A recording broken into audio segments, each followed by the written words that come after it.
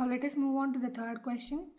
An army contingent of 616 members is to march behind an army band of 32 members in a parade.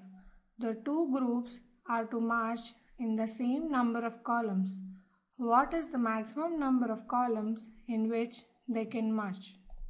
So now let us move on to the solution. Given is number of members in army contingent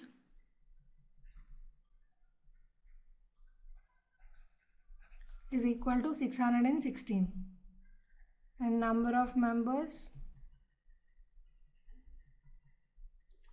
in army band is equal to 32, and the given condition is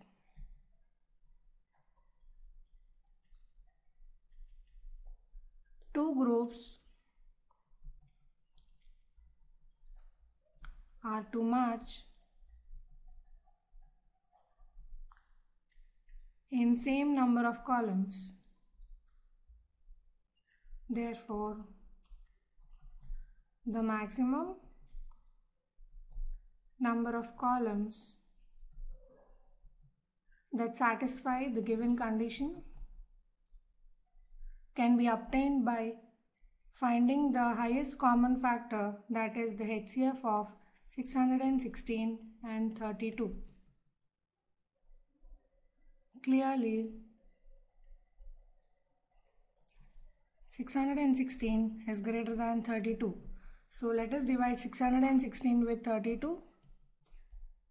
So here 616 is the dividend and 32 is the divisor. 32 times 1 is 32 and we are left with the remainder 29. When we bring down 6 we have 296. 32 times 9 is 288. The remainder left is 8. Therefore, from Euclid's division lemma, 616 can be written as 32 times 19 plus 8. Since the remainder 8 is not equal to 0, we again apply Euclid's division lemma